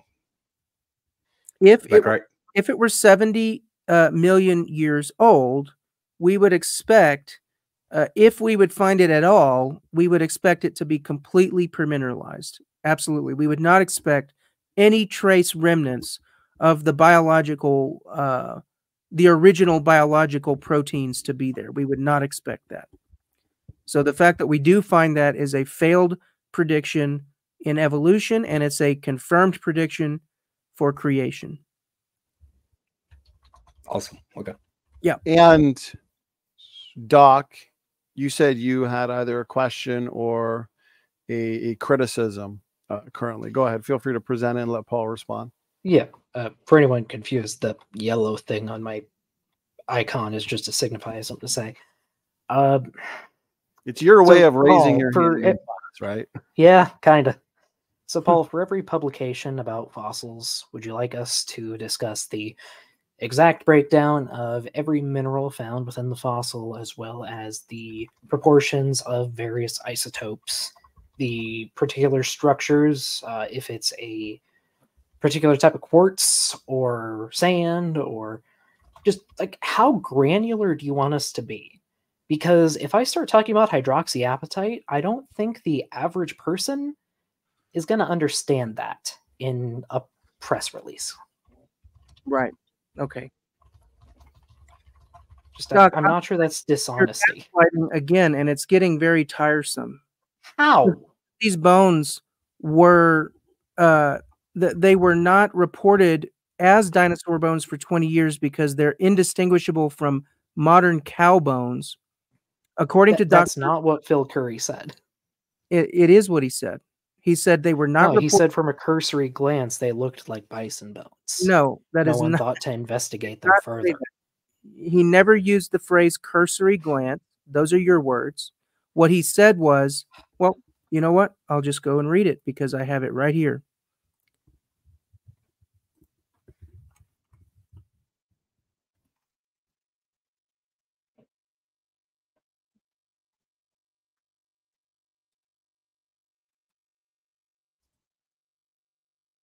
He said, I already mentioned that he said they lack any significant degree of permineralization. There's no question that he's talking about these bones because he said they were found on the north slope of Alaska, and that is where these came from, the liscomb bone bed. He said the bones look and feel, so not just a cursory glance, they look and feel, so he's actually touched them. Yeah, they look. How much field work have you ever done in paleontology? Let me finish. They look and feel like old cow bones, and the discoverers of the site did not report it for 20 years because they assumed they were bison, not dinosaur bones. Now, Doc, over and over you're being dishonest. And when you use this phrase that you made up and put it into Dr. Curry's mouth, that they looked that way upon a cursory glance. That's dishonesty. That is So not. it is not dishonest, and I would very much appreciate if you stopped declaring me dishonest. Okay. I Well, then said a cursory glance because so what he is describing here is they found some bones, looked them over, and moved on because they thought they were just bison. That's something you got to do in the field. You got to know what to focus on and what not to. But Like, this if you're wasn't looking for reported for dinosaurs, you're 20 not gonna years, it says. Okay, it's in northernmost Alaska. How many people do you think are out there? I don't see the implications from this quote that this was based on a cursory glance. Okay, cursory is my word. I am extrapolating that from what he's saying. He's not saying much different. Okay. Okay. Donnie, And that doesn't have anything to do with the main thrust of what I was saying either. We have another guy, Paul, go John, ahead. who hasn't had a chance to speak yet. Okay, sure. Don't address me again. Thanks, Paul. Okay. Before I bring in Josh, I want to make sure we're addressing all of the appropriate challenges and arguments for tonight. We do have Gutsick Gibbon in the chat, so I do appreciate it. Erica has a question or an argument, and so I'd be curious as to what your thoughts or response is, Paul. And she says her question with the soft tissue is, why isn't it ubiquitous among all fossils? Basically, she's arguing if the Earth really is 6,000 years, we should be finding collagen as being the norm rather than the exception. Paul, what are your thoughts? You know, whether or not whether any collagen is the norm, I can't answer. It very well might be the norm. How often have these been tested for collagen? The assumption has been, until recent times, the assumption is, of course, there couldn't be any collagen there. So how many of them have even been tested for collagen? I don't know. It could be the norm. But what Gutsick Gibbon said is that why isn't it ubiquitous among all fossils? Well, I don't think it's correct at all to think that all fossils should show exactly the same degree of permineralization, because it flat out isn't the case. You know, permineralization happens rapidly, or it can. And so there's plenty of evidence that permineralization, as I said, can happen rapidly. So as Noah's flood, as the conditions occurred, you're going to have pockets of differing local conditions. So I don't think it's something we should expect to see, that all fossils would show the same degree of permineralization or lack thereof. I think a global flood is a very complex event with lots of locally differing circumstances, and that's what we observe. We observe complete permineralization, and we observe almost total lack of permineralization. So yeah, I don't think that's a valid claim to say that we should expect this type of condition to be ubiquitous. But as to whether or not collagen is ubiquitous, I don't think it's ubiquitous, but I think it's very possible that it's way more common than we're commonly being told. I don't want to misrepresent Dr. Mark Armitage. We had him on twice. The last time we had him on was probably going back a year and a half, maybe a couple of years ago. And if I remember correctly, he pointed out that these initial findings of soft tissue, collagen, they were essentially by accident. They were surprised. And so moving into the future, now that we're actually looking for it, the more cases there will be of soft tissue, collagen, and these things that shouldn't be there if these bones really are millions of years. There's more than you can count of different cases where various proteins and biomolecules have been documented in fossils. So I'm not going to go so far as to use the word ubiquitous, but it's definitely very common. Yeah, a lot more common than the evolutionary community would want us to believe. Yeah, and as we already saw, you can read articles on it, and they're just flat out not going to mention it. So you really got to dig deep to find this stuff. Okay, let's move to Josh. Josh, appreciate you being here. Thank you for your patience. And if you had a question for Paul regarding tonight's specific topic, feel free to ask him, and make sure to unmute when you want to speak. Josh. Hey guys, how's it going, Mr. Paul? Good, thank you. So I did miss the first half of it, like apologetics, but I've been watching it like at 2 times speed, trying to absorb as much as I can to provide some useful input here. Yeah. So just so I'm clear, there's a particular bone that is identified as a dinosaur bone that was frozen. They took it out the ice, and then they waited 20 years before they mentioned it to anybody. At which point they realized that it was a dinosaur bone.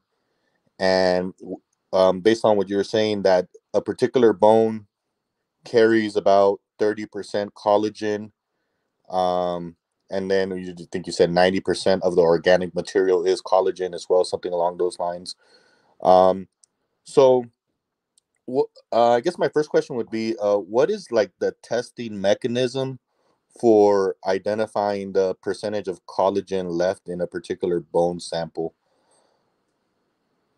Well, I'm not a chemist or a biochemist. That's a little over my head to explain to you what the procedure is for doing the tests. You also stated something that was not 100% accurate when you said that they found a bone. According to these guys, they're saying that it's the vast majority of the bones, or at least a sizable majority of the bones in this particular bone bed, are in fact displaying this type of scant for mineralization, essentially unpermineralized. So it's not just one or two; it's thousands of bones. According to Curry, he said that many thousands of bones from this particular bone bed lack any significant degree of permineralization. So we're definitely not just talking about one specific bone. We're talking about thousands of bones. There's a lot of samples to kind of go off of. Yeah, but no, I can't explain to you the experimental process that they use to come up with their numbers. But I did provide citations and prevented, and you know, that's in the presentation. If you want to go back and check my sources, where I stated that bones are about 25 to 30% collagen, and that the goal of the collagen is the structural integrity of the bone. Well, so I think you're being a little dishonest there, Paul. Hey, Doc, I'm still engaging him. This isn't. If you don't mind. Doc. Doc, do you mind if I just kind of finish my line of question? Is that okay with you, Doc? Go ahead, Josh. Go ahead, Josh. You don't need my permission. Go ahead. Okay. So then I also heard you mention something about, on average, let's say you get a typical bone. I cut my arm off and I take that arm and I bury it in the soil. That it would take about 80 years for the collagen to completely disintegrate or decay, or well, not just the collagen, the whole bone itself is going to essentially be unrecognizable in around 80 years. But that's just a very rough estimate. You know, again, rough, but yeah, within a century, let's say, under normal circumstances, you just take a bone and just go bury it in your backyard. You know, after a century or so at the most, you know, you're definitely not going to be having that be recognizable. it would just be like what went in as a bone would just look like a twig or something. It would just blend in with the rest of the soil, you know. So and then you also mentioned that some of the contributing factors are soil microbes and kind of like the hydrolysis. What was the term? Yep. So would this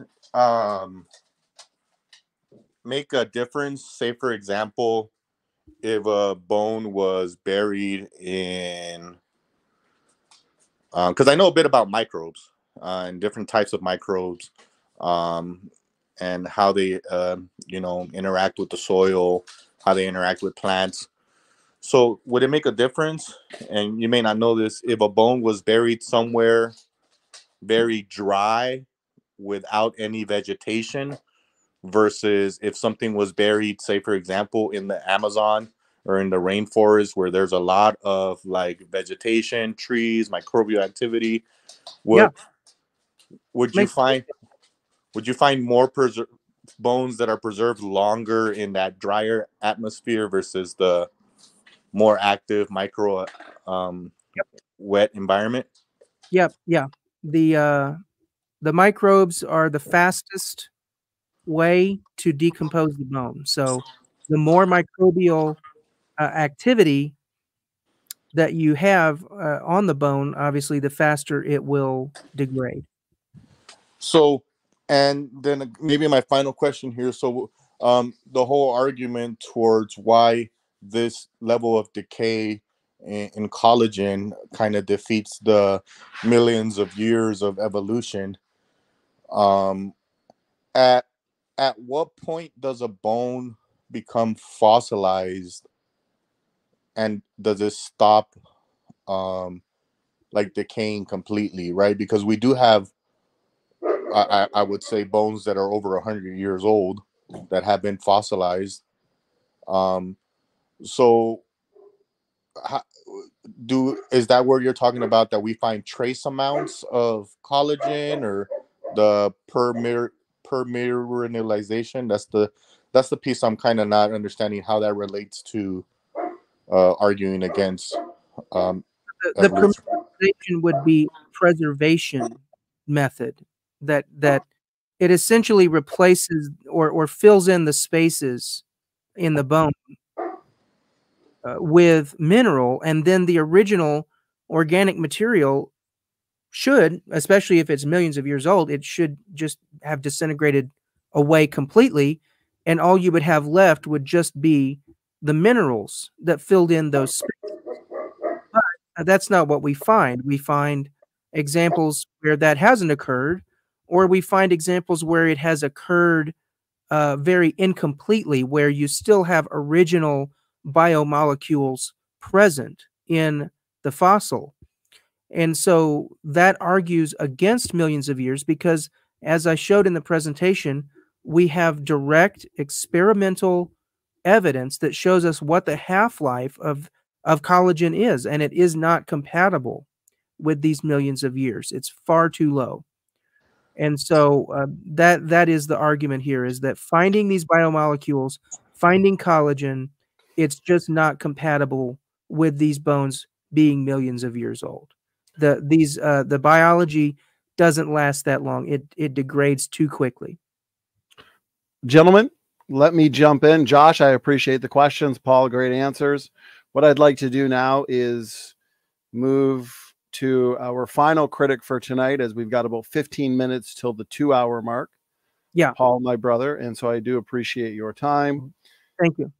The final critic was Mr. Anderson, but he just dropped out.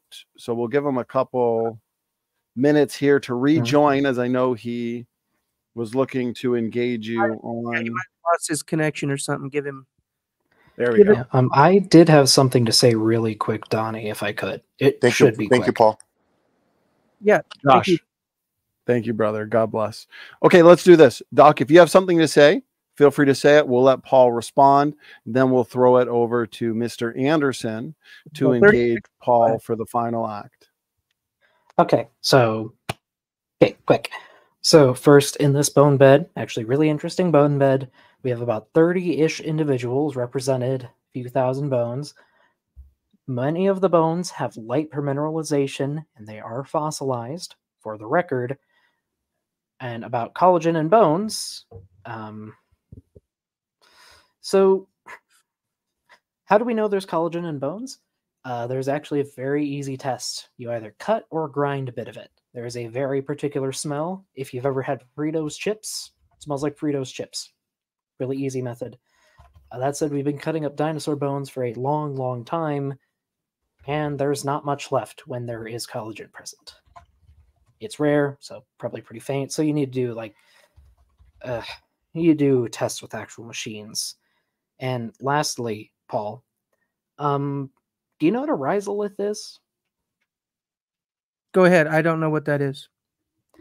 So rhizoliths are root fossils, and just to let everyone know, there are root fossils preserved both below and on top of this bone bed, like a lot of them, suggesting that after these animals were buried, there was lots of time for plants to grow, and then more floods happened in the area.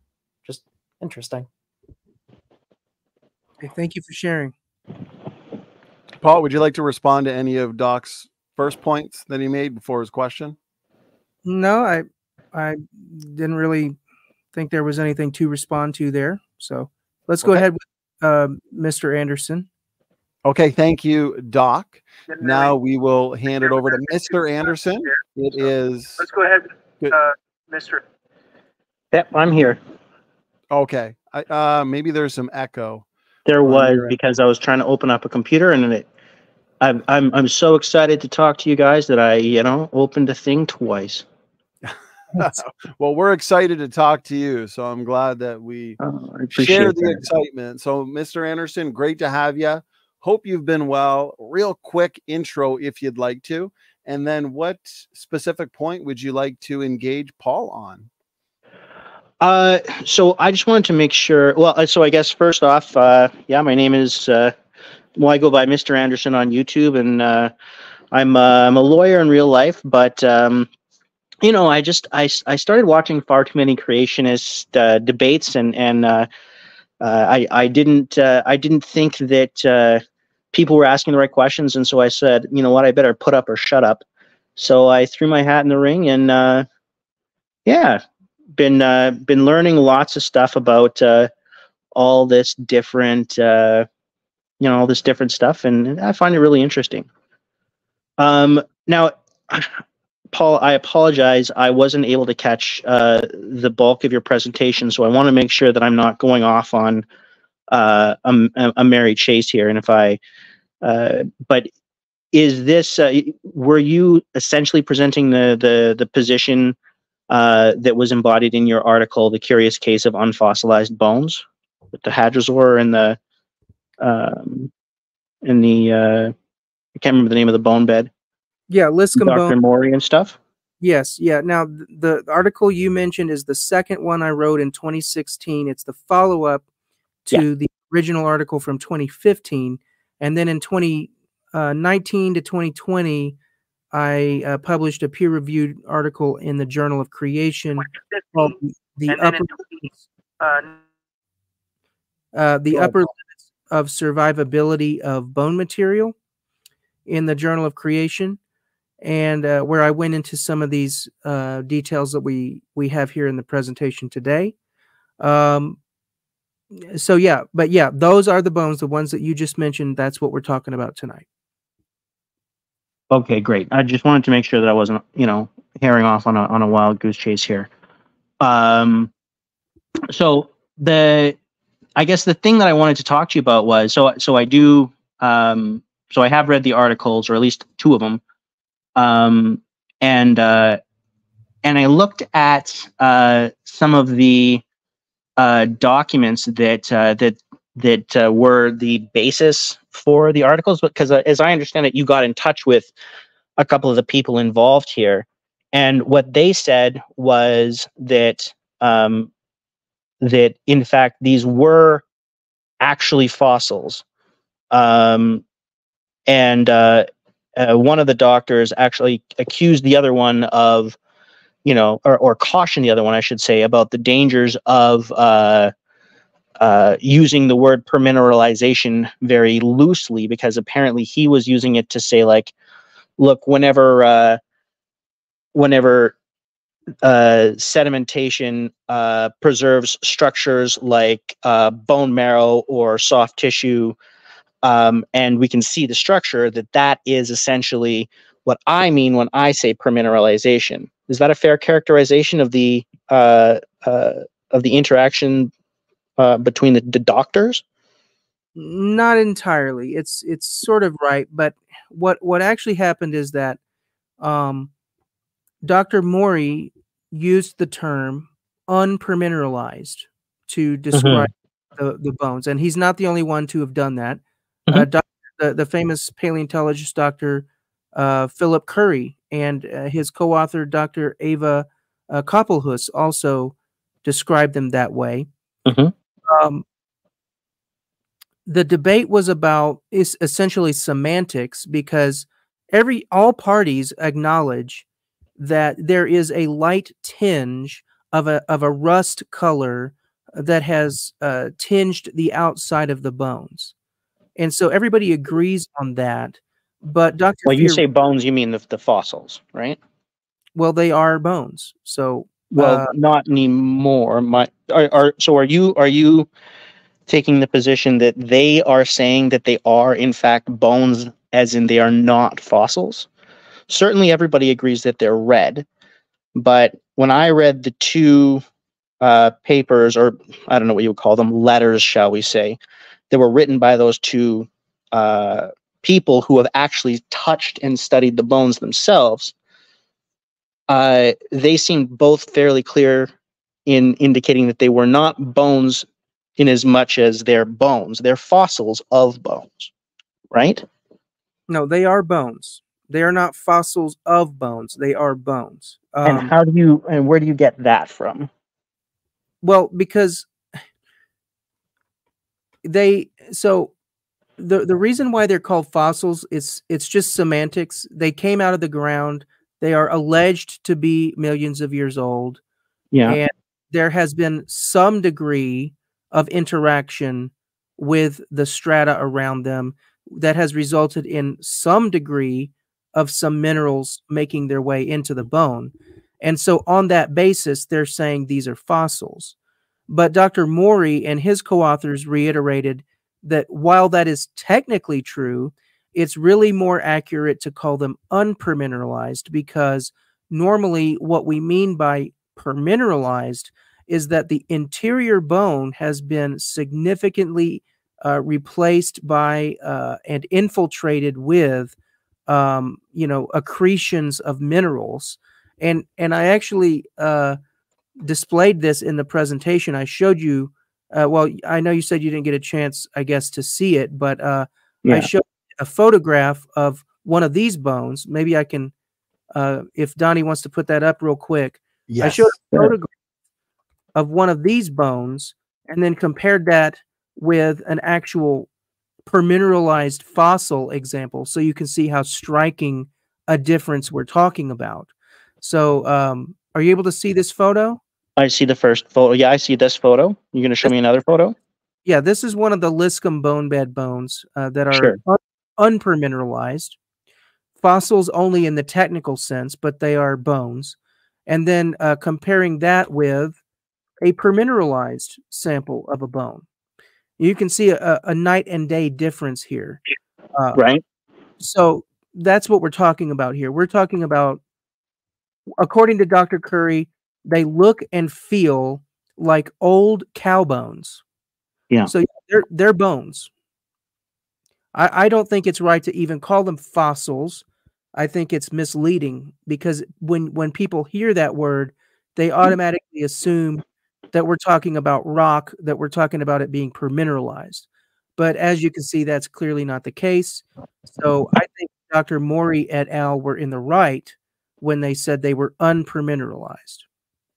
Yeah, but Dr. Mori, in his clarification letter, says, look, when I say unpermineralized, what I mean is that the structure of the bone marrow itself, is preserved by the fossilization process.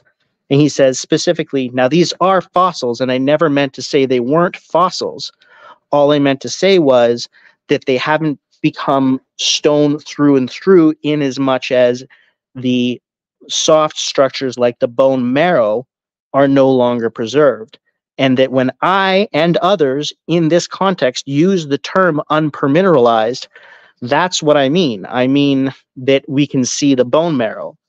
He says explicitly that does not mean that they're not rock now. They are. No, he didn't say that. He didn't say that they're rock. He said that they are What- fossils. He said they are fossils. Yeah, but what I explained And is he that also said that when I say unpermineralized, I mean that it preserves the structure. Did he not? I'm not sure if he used the word preserve, because the fact is there's no known process other than permineralization that could theoretically preserve a bone over the time span that we're talking about here. There is no known process that could do that. So when you say preserved, it's called fossilization. when you say preserved, you are appealing to some notion that's just kind of vapid. But the process. No, I mean, maybe I'm a vapid guy, but I mean, you know, all I'm saying is that this doctor of paleontology, who's not vapid or less vapid than I am, is saying that that's how he uses the term. And these two guys got into a fight over you, essentially saying that this was not, or that this was an unfossilized bone, because the one guy used the term unpermineralized. So as I stated, the term fossil in this case, we can throw that out because it's meaningless. The only extent to which it means anything is if we're talking about permineralization. So what Dr. Mori et al. Agreed, and they stood by their original wording, that these are unpermineralized. Now, I don't know if he used the word preserve or not. I would have to reread the whole thing to see if he did. Right. But if he did, I would challenge him to explain what chemical or any other type of process can he explain to us that can preserve unpermineralized collagen so far beyond its half-life of 1,600 and some odd years. So a half-life of 16 some odd hundred years is incompatible with a geological age of 70 million years. So that is a major issue. That's the issue under debate here today. It's not whether or not they are quote-unquote fossils, since that word can just be used indiscriminately of anything you pull out of the ground that you want to claim is millions of years old. The issue is... I don't think that's correct. I mean... Yeah, that is so not the only correct. the only person who actually has seen these bones in person and whose like fundamental work is the basis for all of this is this guy Fiorillo. Anthony R. Fiorillo, right? No, that's not correct. No, not. I mean, well, that's what it says, is that Mori et al. Reviewed the and that's why Fiorillo was so ticked when Mori used the word unpermineralized, because Fiorillo says, quote, "The bones from the liscomb bone bed are remarkable, but they are indeed fossilized and they are indeed permineralized," end quote. Yeah, I know that. And he's the only guy who's actually seen the bones. That's not because he goes on to say, well, this is what he says.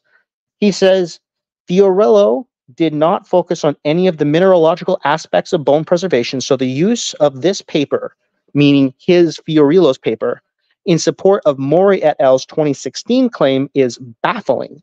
As a co-author of the two papers that are being misused, several colleagues have now contacted me requesting clarification on the state of fossilization of dinosaur bones in northern Alaska. The Mori et al. 2016 paper serves as a reminder that scientists are not only obligated to provide the supporting data for their conclusions, they're also obligated to cite their sources accurately. So Mori et al.'s source is Fiorillo. And Fiorillo says in his response here, hey, look, to be clear, these suckers are fossilized, these suckers are permineralized. And if you use those terms loosely, you get into trouble, because in the strict sense, permineralization, we got it. Fossilization, we got it. These are not bones anymore. Yeah. Right? In the quote unquote strict sense. But again, they are still bones. And I mean, they're fossilized, permineralized bones. Anderson, let him respond, please. What you said is completely wrong. Dr. Fiorillo is not the only person to have examined these bones. So Dr. Maury's mistake that he made, and English is, by the way, not his native language. But for whatever reason, he made a mistake in how he formatted his citation. And that's what led to the issue here. The way he worded his citation made it look, and this was misleading, but he made it look like Fiorillo had said that the bones were unpermineralized. And that's why Fiorillo got mad about it, because he never said that. So it was very much a damage control type of situation of, wait a second, don't pull my name into this. I didn't say these bones are unpermineralized. That's what occurred. However, the reason that Dr. Maury used that term was because of his own firsthand experience of the bone, and that's also why he stood by the description even after Fiorillo objected to it. And again, as I had actually stated during the presentation, it's not as if these two scientists are the only ones to have ever weighed in on these bones. Dr. Curry and Dr. Koppelhuis also weighed in. They called these bones spectacular, and they said that they lack any significant degree of permineralization, and that they look and feel like old cow bones, and they were assumed to be bison bones. So it's certainly not the case that Dr. Fiorillo is the only one to have examined them. In fact, they were laying around for 20 years, not being reported, because everybody who examined them thought they were bison bones. And again, what happened in the paper is that Maury had placed his citation in parentheses where he cited Fiorillo. He placed that parenthesis after the part where he said that they were unpermineralized. And so technically speaking, it gave the reader the impression that he was saying Fiorillo had said that. And in fact, Fiorillo never said that. So that was the mistake he made. But well, let's pull up the he was absolutely not saying that they were permineralized. He was saying, no, I stand by my description. These are unpermineralized. And, I apologize for any mistake I made in my citation, but they stood by their description of the bones as being. Well, let's pull up that portion and let's read it together, because I don't think that's correct. Also, sorry, I need to jump in here.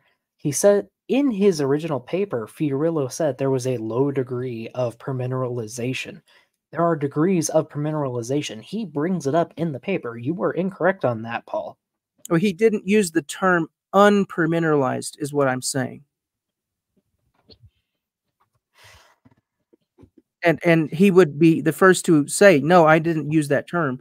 He wants to say they're permineralized, and that's technically true, but misleading, as we've shown here. So also from Maury, Druckenmiller, and Erickson, we recognize that the bones are ferruginous in color, reflecting some degree of iron-bearing mineral infiltration. Yeah, that is permineralization. The bones are permineralized, just to a low degree. And what does that mean, They're not Doc? unpermineralized bone. Like, what does that mean? Does that mean that they must not be millions of years old, or that they could be not millions of years old if there is a quote-unquote low degree of permineralization? No, like, it has no. mean? The permineralization's mainly affected by the context of the bones, which, as I said when I first got on here, is a thick mudstone that doesn't let much water through. So you would expect there to be a slow rate of permineralization. Right. All right, guys, thank you for joining. I think we've kind of run the course of this discussion. Donnie, did you have anything else that you wanted? Can you acknowledge what I said? Doc, you're just repeating yourself over and over. I've acknowledged what you've said. Because you're wrong. Okay. I understand you think that, but you haven't proven your case here tonight. I'm reading from. Sorry, but why is Doc wrong, Paul? So, Mr. Anderson, what I would suggest that you do is, after this stream tonight, go back and watch my presentation from the beginning. And I think if you do that, you'll get the proper context to understand why this challenge hasn't been answered. Yeah, I mean, I'm sorry that I didn't like have the opportunity to. I did have an intention of watching the whole thing, and like I said, I read up on this before. You know, so I don't mean to come in cold here, but Yeah. yeah, I mean, it seems to me that Doc doesn't think that you've answered the you know the challenge, and so you know, I wanted to you know make sure that you did have the opportunity to Well, the respond. challenge Right? is to the critics and the skeptics. The challenge is to the evolutionary community for you guys to explain how this collagen can be preserved for millions of years if these bones are millions of years old. Collagen decays far too quickly, as Paul has demonstrated, which provides incredible evidence for the young earth creation position. We've gone for over 2 hours. The challenge has been engaged by the critics, but the challenge has not been answered. It's been insufficient, unfortunately, Mr. Actually, Anderson. on that really And quick, so, Paul, you're misrepresenting that source about the collagen. Okay. Paul, are you misrepresenting the source on the collagen? Feel free to respond. But I don't want to. We're not going to keep having Doc go on his soapbox here tonight. I got to call. Well, you're lying about my field. I feel I've earned a soapbox. No, I'm afraid not. Okay, gentlemen, let me jump in because we. Well, hang on. Why not? I mean, if Doc's an expert in this area and you know he's trying to correct you on something, you can't just shut him down. Like, doesn't seem entirely fair. Not an expert, but I am a paleontologist. Well, I would call that an expert. Paul and Doc have engaged for we've been going 45 minutes of this show. All right. Paul's point is they're just going in circles at this point. Is that right, Paul? Yeah, that's pretty much it. And I don't think the audience wants to hear me say the word permineralized anymore. And say permineralization 10 times fast. Yeah. So just you know, at this point, I think people are going to have to read these articles for themselves and make up their own mind on this topic. So, but I think it's been an interesting and lively discussion. Yes, it has. Well, thanks very much for indulging me in my ignorance. I appreciate it. No problem. All right, and Paul, I look forward to speaking with you again about your glorious mustache and potentially even the topic of genetic entropy. That would be delightful. All right, maybe we'll get that chance. I look forward to it. All right, very good. I appreciate all the skeptics and the critics that have joined. I am now going to put the show back to just Paul and I. And so, Paul, I think it's been a very enlightening show. I've had a lot of fun. We've had, as always, some great back and forth dialogue and impromptu debate. We've had a great audience. We've kept over 100 basically the whole time. Lots of great questions, feedback. And so we've put the challenge out there to the critics and the skeptics to join and to answer. Of course, one big reason why we do these live and we allow a mix of views and opinions in here, because it's up to the audience. We want the audience to read the articles, to watch your presentation, Paul, my brother, and to assess the back and forth debate and discussion objectively. It's up to the audience to decide if the challenge has been answered. Okay. And so, Paul, I want to hand it over to you though, because if you wouldn't mind, maybe just a summary of your thoughts. If you had to really break it down, a lot of this is technical. And so for the layperson in the audience, how would you assess or how would you summarize the overall discussion and engagement over the last 2 hours from the skeptics? So my question would then be, have they answered the challenge? And briefly, why? If they haven't, why not, basically, Paul? Yeah, so I would definitely say they have not. Basically, all it has been is 2 hours of, you know, well, prove to me that there's collagen in these bones. You know, prove to me that it actually that Dr. Thomas's research is actually valid. Prove it to me. You know, and so basically, it's been a lot of denialism, just flat out. I'm going to ignore this because I don't want to believe it. So, you know, if you want to look it up, go look it up. Collagen is the structural component of bones that holds them together. It's 25 to 30% of the bone. And without collagen, you don't have a bone. And so, yeah, these bones definitely have collagen, and collagen does degrade at a rate that we can measure. Dr. Thomas did the measurement, and it doesn't line up with evolutionary ages. So that's the challenge, and it hasn't been met, and it's not going to be met in my view. But you know, we'll see what happens. But if what we saw here tonight is any guide, I don't think we're going to see much in that vein. But I absolutely enjoyed the opportunity to present this. This is one of these like really powerful, strong pieces of evidence that I think creationists need to be more aware of, and they need to use it. You know, just use it. You've seen here tonight, they don't have an answer to it, so please use it. It's a very powerful line of evidence. To reiterate a couple things that you pointed out, Paul, you've done a fantastic job tonight. It is the structural component of bones that holds them together, collagen. These bones have collagen, okay, not just these micro amounts like the evolutionists are attempting to argue, or none at all. Collagen degrades at a measurable rate, as shown by Dr. Brian Thomas. He did his thesis on this. He focused on this. He knows his stuff. And the rate turns out to not line up with evolutionary ages, lines up with young earth creation, biblical time. And so, Paul, I think this has been great. I did start a poll in the chat. So audience, answer it objectively. It is, have the critics answered the challenge? Yes or no? Take your pick. I think this has been a lot of fun. I am looking at the questions that have come in, Paul, and there are some questions that are kind of off topic. So for those who sent in super chats with off topic questions, I do appreciate the support. You get a free question in our upcoming shows. Okay. So make sure to tag me in our upcoming shows, and let's just make sure we've addressed everything, Paul. I'm looking at, we addressed Guts at Gibbons question here. And so I think we're good. This has been comprehensive. Again, appreciate the work and time you put into this, Paul. You and I will have to chat about what the next topic can be. Correct me if I'm wrong. We've done an open mic challenge on historical versus operational science. That was one on genetic entropy. Yeah, one of my favorite topics. Although the last quarter of 2023, we definitely exhausted that topic, didn't we, Paul? We could probably take a little break from that one. Take a little break on genetic entropy for a while, because honestly, I think the ball is in the court of some of the more, you know, some of the more credentialed commentators. I would like to see some of those guys,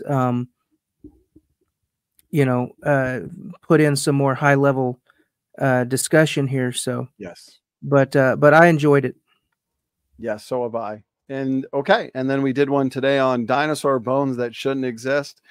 We've gone over 2 hours. Time has flown by. So, Paul, I think we're going to wrap it up there. Let me just give a real quick shout out for another open mic that we have coming up this Thursday. So I am just as excited for this one as I was for this for tonight's.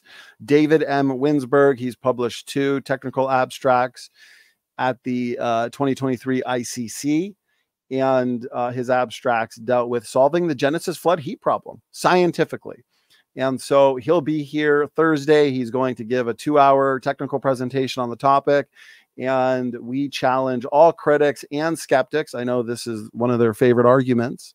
And so whoever you are in the world of evolution, make sure to be here on Thursday, as we are looking forward to engaging you in some debate on, again, the Genesis flood heat problem.